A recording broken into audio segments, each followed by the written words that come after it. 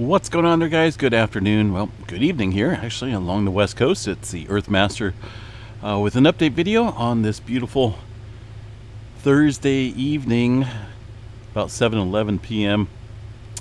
June 9th, 2022 is the date. A little activity ramping up here throughout the globe over the course of the last 12 hours or so. We've seen some movement off the coast of the Baja California region.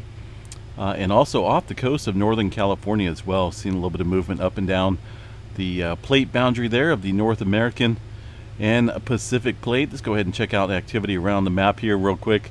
See what we got going on as far as activity goes. USGS did come in with a 4.2 off the coast of Baja California. This originally came in on the EMSC model. I think it was a 4. Well, it may have been a 4.2.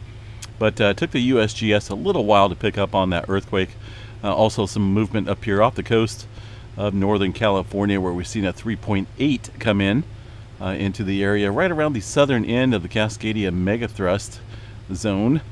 And of course we had some activity last night further upstream up north off the Cascadia on the Blanco fracture zone earlier, where we've seen that 2.8.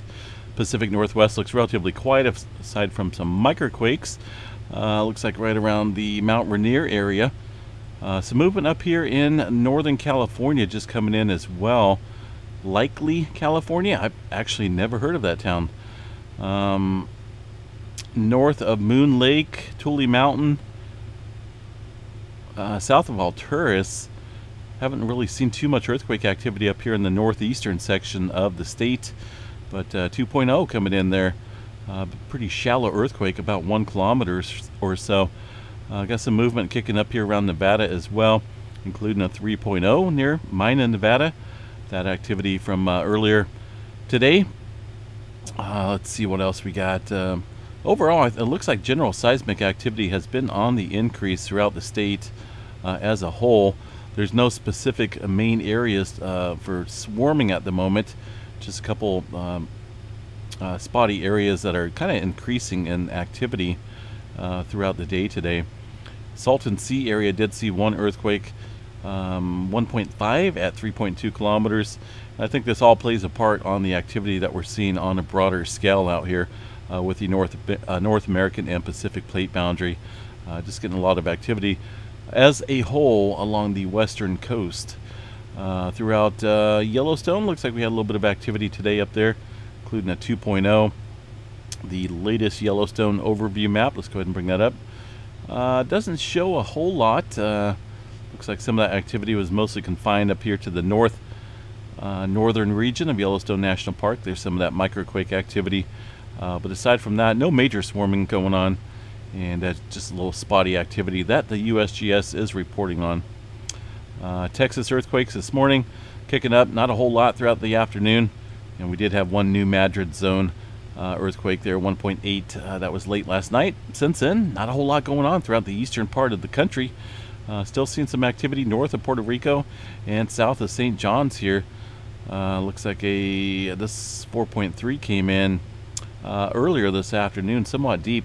We have been noticing a little trend of deep earthquake activity up here around the Puerto Rico Trench in the past couple days. So kind of watching that area pretty closely.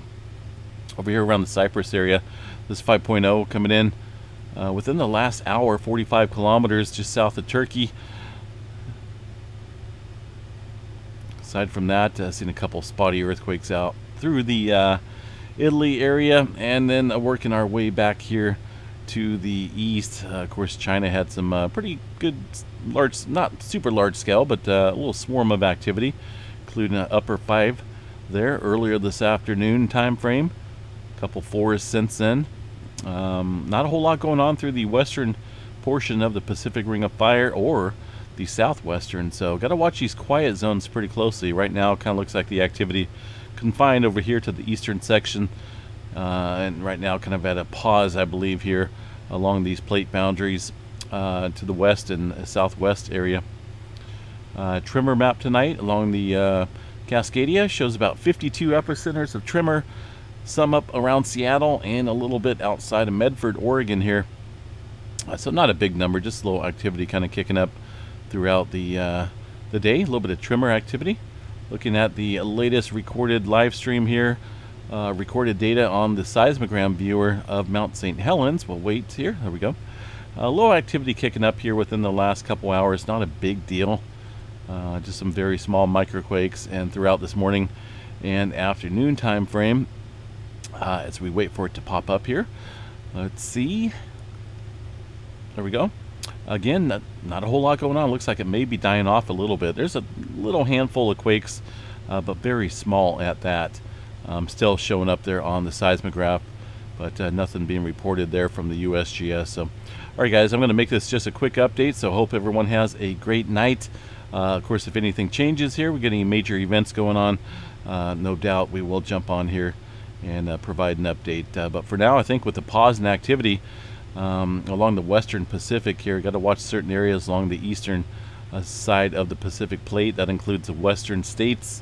Down here in New Zealand, seeing low activity, a couple threes kicking off there. South of the North Island area, that activity fairly recent.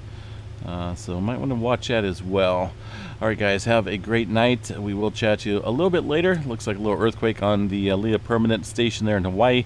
Of course, that's part of the ongoing swarm that shows up quite often there on that live seismograph. Have a good night, guys. We'll chat to you a little bit later. Stay safe.